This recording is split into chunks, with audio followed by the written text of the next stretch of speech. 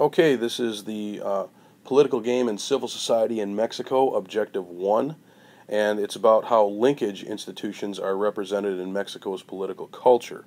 Now, if you remember from the beginning of the year, a linkage institution is any group that connects the government to its citizens in some way, and according to political science, there are four basic types of linkage institutions that most countries have.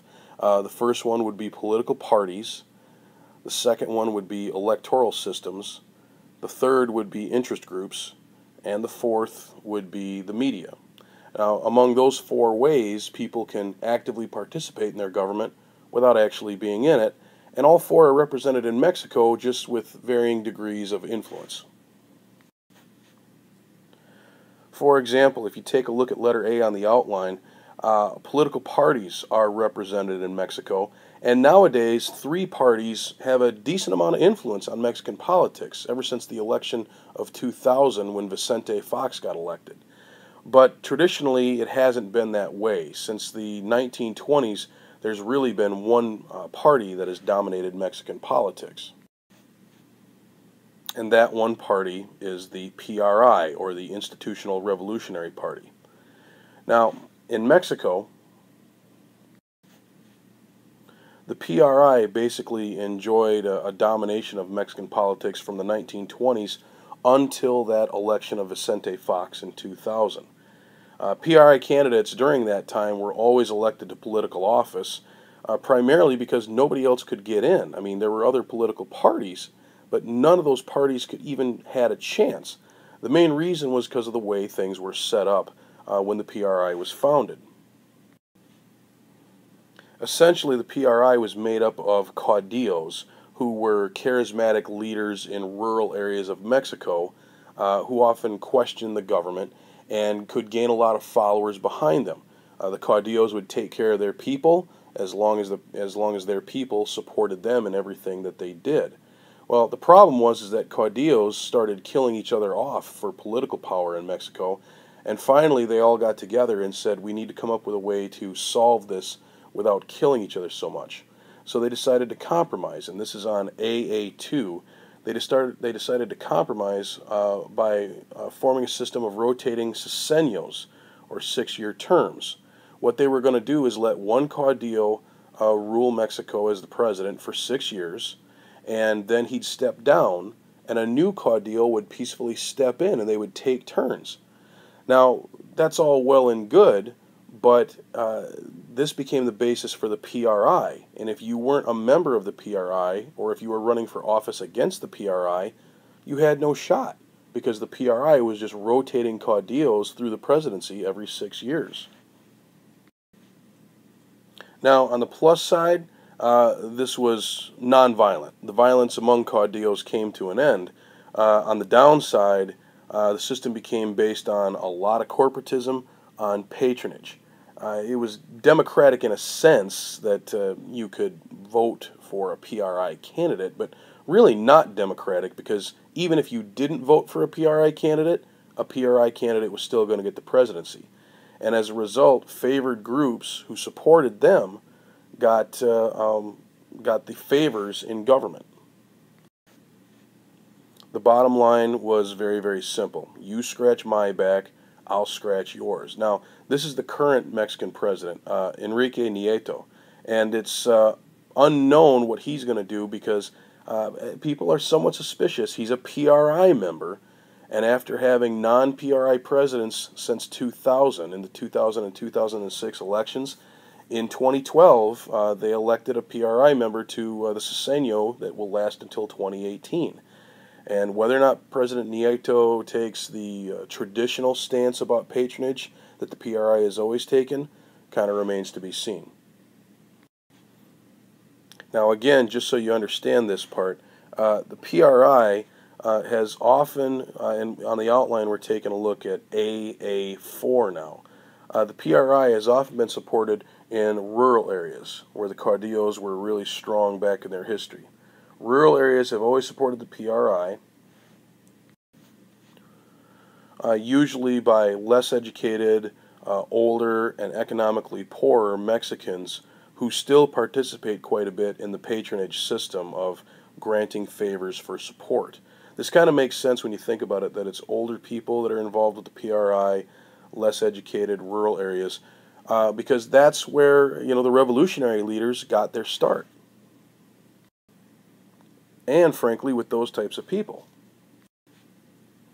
But throughout the 20th century, as Mexico has started to urbanize, as more people have started to move into the cities, PRI has lost some influence. And that may explain why their influence gradually declines in the 90s until you get a non-PRI candidate elected president in the year 2000. Nowadays, the group that has not dominated Mexican politics but has put up a stronger fight is the National Action Party, also known as PAN. Now, we're on A-B on the study guide, or on the outline here. PAN has been PRI's competition on the right wing, although they haven't always been real competition. They've been around since 1939, but again, PRI always dominated things at that time. PRI, by the way, would be considered kind of middle of the road. PAN would be considered their right-wing equivalent. By U.S. definitions, they're equivalent to the Republicans. Very conservative. They tend to, if you look at AB2, they tend to represent business interests as opposed to, and are opposed to centralized government, because that centralized government has always been the PRI. They're conservative if you go down to AB4, conservative by U.S. standards because they want less central authority, more regional control, support for private education, more involvement with religion, specifically the Catholic Church, generally representing business interests. And if you take a look here, they're mostly the strongest in the north in these regions. Now, these regions are considered fairly rural, but they do have enough cities to give PAN a pretty good base. Question is, why aren't they more supported, or why aren't they more well represented in Mexico City right here, which is the biggest city in Mexico? Well, they are to a degree, but their tradition in the National Action Party has always been resisting Mexico City and Mexico City's policies, because the PRI was the one who had traditionally dominated Mexico City. Not in terms of support, but they were the government making all the calls. Now, the third major political party in Mexico today is the PRD, or the Democratic Revolutionary Party. This would be PRI's competition on the left wing. The problem is with them, they've made some decent inroads in political activity in Mexico. They had a candidate who finished second to Felipe Calderon in the 2006 election, where the PRI finished a distant third. So they've made some inroads, both in Congress and everything else. The problem is that they've always been very poorly organized. So they'll gain some momentum, and then they'll lose it really quick, just because they don't organize themselves well at all. So the competition that they are providing against the PRI or PAN has been pretty sporadic. Now, the PRD, just kind of like the Democrats of the United States, they're left-wing, and they're younger and very politically active. Primarily, they're from central Mexico and around the Mexico City area. And they're typically very middle class, whereas the PRI is a little more poor. PAN is a little more upper class business interests. PRD is pretty middle class, gaining support from both urban and rural areas. For example, this shopkeeper is flying or I should say hanging a PRD flag here. It would be somewhat unusual to see the PRI hanging banners all over the place unless it was during an election, or for PAN to be doing that. But the PRD is generally pretty active, not just as an urban movement, but also as a rural movement. Mexican elections have been a sketchy issue throughout their history. Typically, they're corrupt and fraudulent, especially when they were under PRI domination, because the patronage system encouraged a lot of bribery, a lot of swapping of favors. Vote for me, I'll take care of you. So they were pretty well based on fraud for a good part of their history. But most positions, if not all positions, in the Mexican government are directly elected. In urban areas, elections have gotten more competitive. in recent years. And in the rural areas typically dominated by the PRI, it's gotten a little bit better. So if you take a look at a letter B, items 1 and 2, that's what we're talking about here. Now if you take a look at letter C here about presidential elections, you'll notice that the elections on the outline here are typically based on plurality, which means the first past the post system.